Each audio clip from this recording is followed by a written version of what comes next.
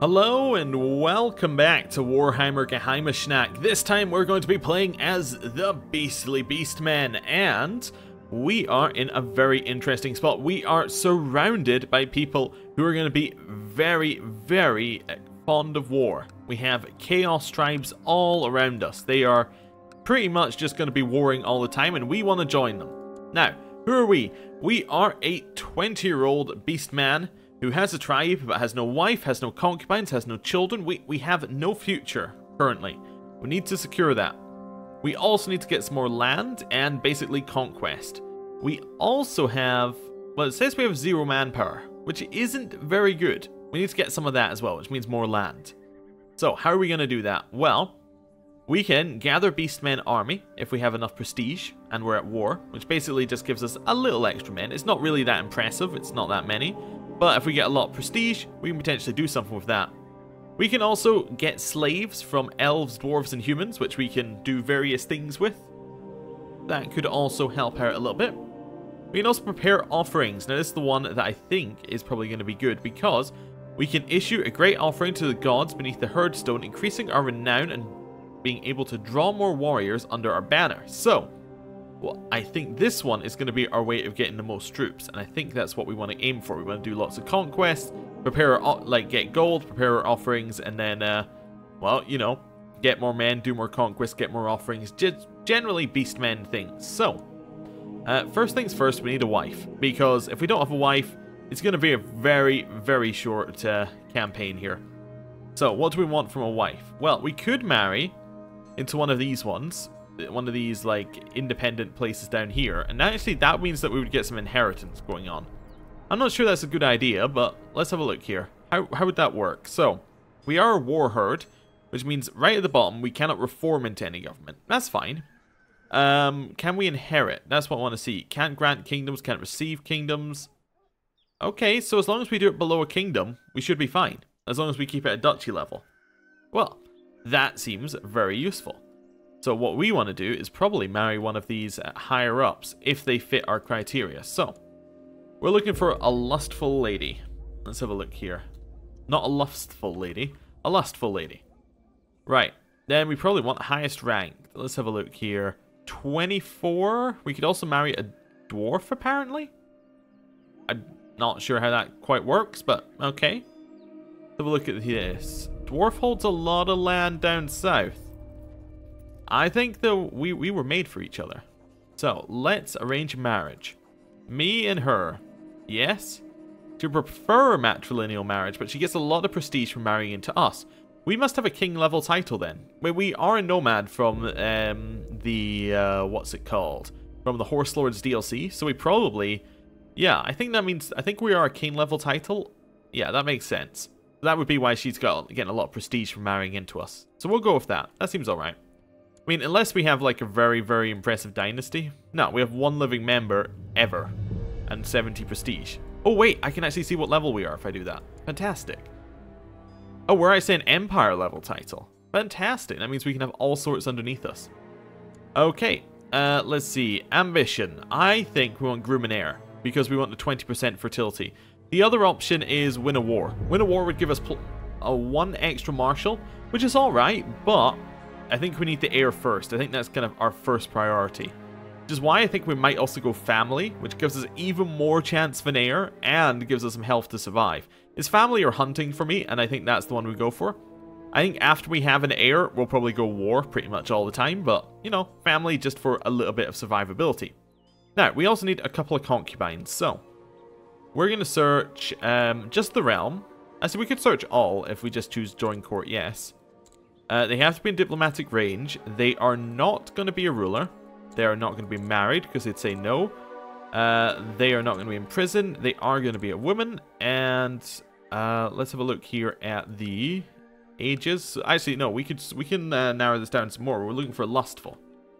There we go. We haven't got a large list, have we? So these two 23-year-olds, can we take them as concubines? Yes, fantastic. Yeah, both of them. Everyone's saying yes. Seems good. How many concubines are we allowed? I suspect we're only allowed 2. So it says we're allowed 5 here. But it says we're allowed 2 being a Chaos Undivided. So I think the lowest one overrides. So that's why we can only have 2. One thing I should mention is that we are playing this slightly differently than we have before. We're playing this with some submods on. So we're playing it with the old world removed, which removes basically the elves and the lizard men from that side. And we're also playing with Ratcatcher on, which removes the Skaven. Now the reason we're doing that is pretty much they're not going to be important to us. Like right now, we're all the way up here. These guys, they're never going to impact us in any way. But everyone else is, so that's why we're leaving them on. We could possibly have enabled like Skaven, because we might potentially go down here, but basically this game, well, this mod runs really badly. Like if you have everything on, so that's what we're doing. That's why we're doing it like that. Okay, so we got all that going. Let's make sure we have some people here. So perform statecraft seems fine, because we got soul descent. Improved clan sentiment doesn't do anything, because we have no other clans. Improved diplomatic relations doesn't do anything, because we don't really have any vassals. In fact, we don't, I don't think. Yeah, we have no vassals. So, yeah. Unless we're doing soul descent, might as well just perform statecraft. It doesn't do very much apart from lower our threat, so that's fine. Here, we have a couple of different options. We have some new ones. So we have Organize the Army, which we've seen before. We have Suppress Revolts, we've seen before. We have Train Warriors, we've seen before. That one increases your manpower growth. Manpower being this one. And that basically, I think that's something to do with your population. There's like a manpower population calculation I've never learned. But basically, the more manpower you have, the more this reinforces, essentially. We can spread chaos. So, we can wreak havoc and increase our prestige as a Horde Master. So 100% chance every year that we will plunder and increase our fame. So that's why we're going to get so much prestige, because we're going to get that. We're going to get a lot of prestige from this event. Okay. So that's why the Gather Beastman army thing costs so much prestige. All right. What's the other option? Despoil land. So this one gives us piety. And gives us a chance of rallying a war herd. That sounds really useful, like just getting some free troops, so let's do that for just now. Collect tribute, it's not going to do anything because we have no vassals or tributary rulers. I guess we're going to... Oh, we can either administer the realm, which will improve our realm, or as smugglers enter our realm at equal amounts, or we can research economic tech. So let's do that. Our tracker's going to scheme, and we don't have a court priest. Okay. Are these the best people available? It looks like they are. I kind of assumed they would be. But, yeah. They are. Okay. Wait, was that? Yeah. Well, we only have one other person available and they're rubbish. Okay. So we need a priest. Can we invite one? Yeah, we can invite a priest for some piety. That sounds good. 50% chance of 2 different named people. Let's get one. And our priest is named Kurath. I don't think that was one of the options, but okay. He doesn't appear to be any good at learning at all, but whatever, he's our priest. We could hunt apostates, but there are no societies which we can join or which would be in our realm. We're not going to do that. We could convert, but I believe everything's our religion anyway, so we might as well research cultural tech. Right, what else have we got? Designated Regent. Designated Regent is gonna be... Well, I suppose we can make that our wife at some point, although she won't be in our realm. Maybe one of our concubines is better? I'm not sure. We could probably leave that for just now, but let's have a look here at, we maybe have it be the other one of the other bighorns people. Apparently that's very important in our society. Really for regent, maybe we want to do it by stat, so maybe we want high diplomacy so people will like our regent if we have to go into that. So maybe like Vor, our speaker. Okay. That seems reasonable. And then our commander, we have a couple of slots free. We'll put in that one. Anyone else? No, but because we are fairly, you know, renowned, what we can do is we can say, actually, I don't want women. I want men who are not in prison, not married, not a ruler. Same kind of stuff, but we're looking for High Marshal this time. So we'll get Bakzul. Okay. Invite him to our court. We'll also get Pengil. I think that's Thengil. I think that's how you say that one. And we'll get Salomon. Just a couple of extra people in our court. Right. Anything else we need to worry about before we get started? Not really. We have more than we can supply in Horde. Okay. Yeah, I think we're good. Right. What types of wars do we have with people around us? What can we do right off the bat? We can establish tributaries or we can migrate. Okay. What is migrating? If I go to migrate, so you can migrate along for herds to a new land to spoil in the name of the ruinous powers. Be warned, you will lose any land you currently own. Not ideal. Okay, not ideal. So we take all occupied titles and we gain a population boom. So we get more population by doing that. It's not great though. Establishing tributaries is probably a better way of doing it, and these are the new style of tributaries that came with the Jade Dragon patch. So these are the tributaries which are yours until you have negative prestige. So that seems very, very useful. Or we can humiliate, and that would just strengthen our own clan. So we basically go in there, steal some people, get some population. I think tributary seems like a good one. Basically, pick someone, beat them up. Anybody actually weaker than us? If nobody's weaker than us, we may have to go raiding, which doesn't sound like the worst idea ever. Yeah, no one is weaker than us, so I think we want to raid. In fact, everybody is exactly stronger than us, which is a little bit unfortunate. Let's unpause and see how things go. Okay, so are we getting married? No. Okay. Was that because she's a different race? Now, we shouldn't be able to marry different races, but it was giving us the option, so I was wondering whether it was going to allow us to. We could marry another clan leader. That could potentially be interesting. Yeah, let's try marrying another clan leader. Let's see if she says yes. She might say no. Yes, we have a concubine at the very least. We have some people in our court, so you are going to be... oh, not offer. I can't do it from that menu. That's fine. I was just going to make them my... what's it called? Commanders. Thakzul and Akar, I guess. That's fine. That guy can't be my commander, apparently. Interesting. Yes, we have another concubine, so we now have 2 concubines. Plus, I didn't even notice our Beastman gives us an extra 50% fertility, which is very, very good. So, Beastman, Lustful, so we're at like 70%, 95%. 115%. I think that's how it works. I think it's additive in terms of percentage. We have another person who joined our court who probably can't actually be ooh, okay, we're getting a married thing. Aha! That worked.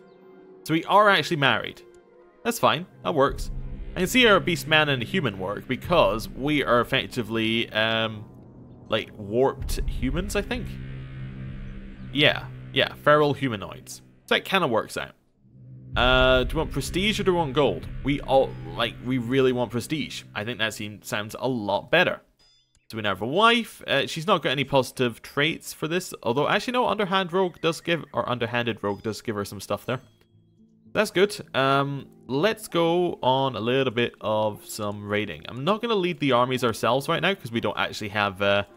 like, we might just die, and I'd prefer not to do that right now. Is there actually anyone we can raid who has any meaningful land worth raiding? Probably not, so I think we're going to hope that we capture someone, basically. Yeah, let's head in here and see what we can get. Maybe we'll capture something? I'm not sure. Rumors of Doom. Rumors reach you that in the distant lands of Sylvania, a powerful vampire by the name of Vlad von Karstein has summoned a massive army of undead and makes war on the fragmented empire. Alright, interesting. Now, I'm not sure how he's going to do. It seems each patch it kind of changes, like always really strong, always really weak, so we'll see exactly what kind of a Vlad we get this time. Right, heading down here. They moved their capital at actually the perfect moment for us. So that means that we are going to siege this down very quickly. So we already looted everything. We finished the siege. I guess we finished the siege. Is that it? Yeah. So we can't actually siege these properly. That's useful to know. Very useful to know. Arrange marriage. So, this is Beg Radu. Okay. Just some random person would like to marry Twillet. One of the people in my court. I'm just going to say no for just now. That's fine. We will refuse them. So, absolutely no reason to go raiding in our current area. That's unfortunate. For a second there, I thought we'd got this land. I was just looking at it like, oh yeah, that must be our land. No. So... you could try and establish a tributary somewhere. How strong are you, the people we just raided? You're actually weaker than us now.